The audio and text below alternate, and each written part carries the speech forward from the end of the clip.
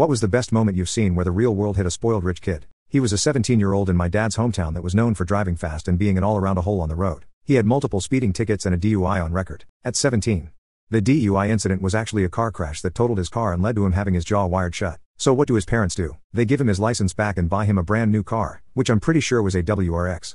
Which crashed into a utility truck, killing himself, his sister and her friend while doing almost twice the speed limit on a residential road. Knew a rich kid whose parents bought a car for and he treated it like absolute garbage. Purposely driving it really hard and generally abusing it, confident in the notion that his parents would buy him the one he wanted after he destroyed the one they got him. Well, they didn't buy him another one, ever. He rode the city bus and bummed rides off of friends after that. He was the most entitled fudger I'd ever met. If he was over at your house, he would just help himself to whatever was in the fridge like it was some sort of paid buffet.